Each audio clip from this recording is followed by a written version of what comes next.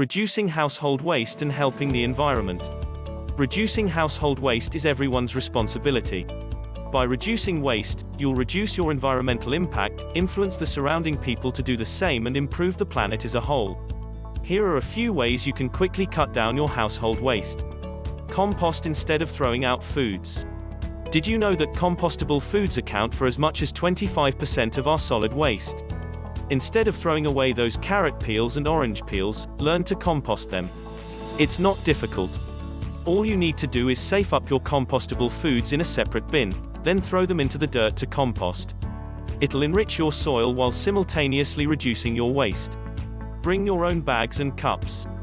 Whenever you go shopping, bring your own bags to avoid having to use a plastic bag. If you get your whole family in the habit of doing this, you'll save over 100 plastic bags per year. When you go out for coffee, make it a habit to bring your own cup. Oftentimes coffee shops will even give you a discount or a larger portion if you bring your own cup. If you swing by Starbucks every morning, that's 30 cups a month, 365 cups a year that you're saving the environment. Buy recyclable and recycle. Check to see if the products you're buying are made out of recyclable materials before you buy them. If there's a choice between buying recyclable and non-recyclable, go with the recyclable materials every time. Set up your own recycling bin and make sure your neighborhood recycles. If they don't, see what you can do about getting a recycling program set up. Buy whole foods. Instead of buying pre-packaged foods, opt to buy whole foods instead. For example, instead of buying canned tomatoes, buy whole tomatoes. You instantly save yourself a can.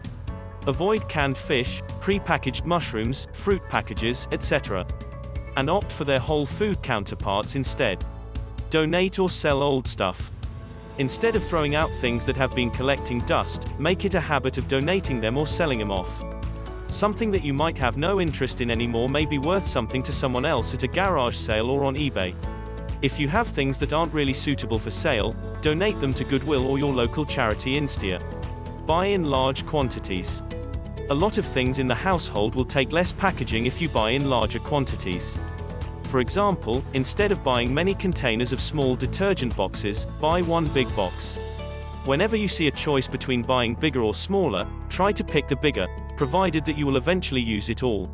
You'll also usually be paying less per ounce. These are a few of the many ways you can reduce your household waste and help the environment. Remember, the environment is everyone's responsibility. By reducing your waste, you're doing your part to help the planet. Thanks. Please like, share and subscribe.